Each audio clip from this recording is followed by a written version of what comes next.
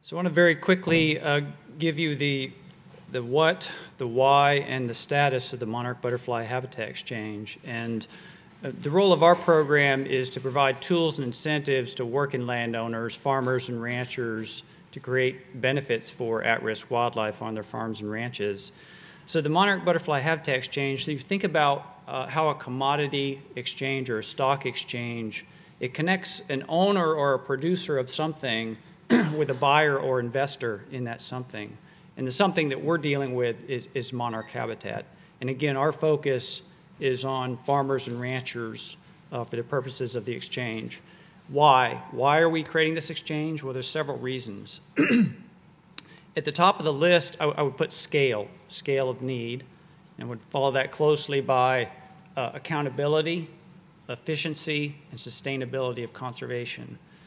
So we've heard this number of 1.8 billion milkweed stems, and it's just a staggering amount of land you need to support that kind of acreage. I mean, you do the math, and I've done a rough calculation of how many acres are needed on working lands, and it's something on the order of 2 million acres, new acres of habitat are needed on farms and ranches from here to Minnesota. So how do we get to that kind of scale? It's a volume issue. And related to that is that the funds to achieve that kind of scale. I mean, we need everything that's going on that you've heard about, the past couple of days and a lot more.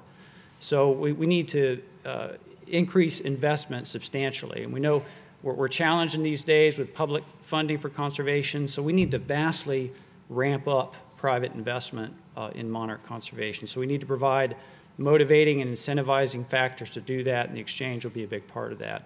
Accountability, we need to do a much better job of measuring the success that we're creating in restoring habitat.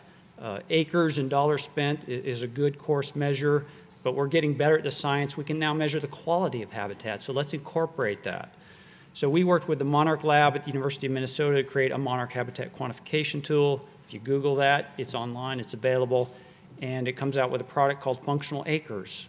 How functional is that habitat for monarch? So we can start measuring the quality and start moving towards rewarding farmers and ranchers for actual outcomes in addition to practices.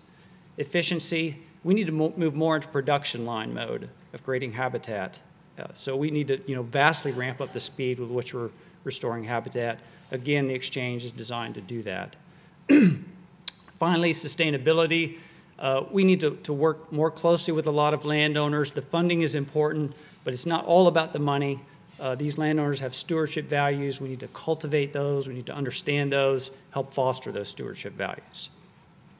We have current status. We have 5 pilot projects in Texas on ranches totaling about 20,000 acres. They're underway this year to enhance and restore habitat. Those are funded by EDF donors. We have a project starting in Missouri that's funded by Smithfield Foods, largest pork producer in the world, where we're going to be restoring 1,000 acres. The plan is to get those pilots up, use those as models, and to move towards full implementation towards the end of the year. Thank you.